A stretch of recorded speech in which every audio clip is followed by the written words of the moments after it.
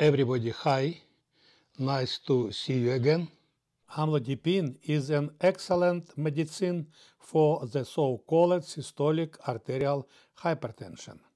This form of hypertension usually develops as a result of increased stiffness of the arteries due to the progression of atherosclerosis. Atherosclerosis progresses with age, so this form of hypertension is called arterial hypertension in the elderly. Amlodipine excellently lowers systolic pressure without lowering often low diastolic pressure and is therefore very effective in this form of hypertension. The problem occurs when, during treatment with amlodipine, edema develops over time.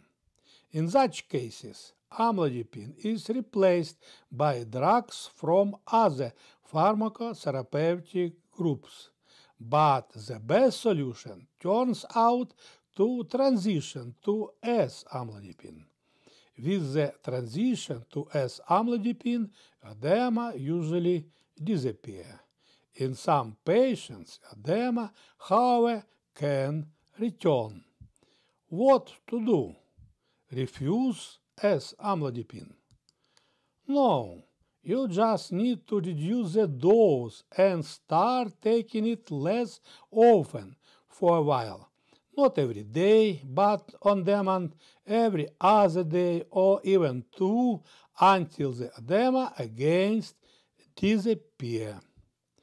It remains only to find the minimum effective dose of S-amlodipine at which the edema is not returned.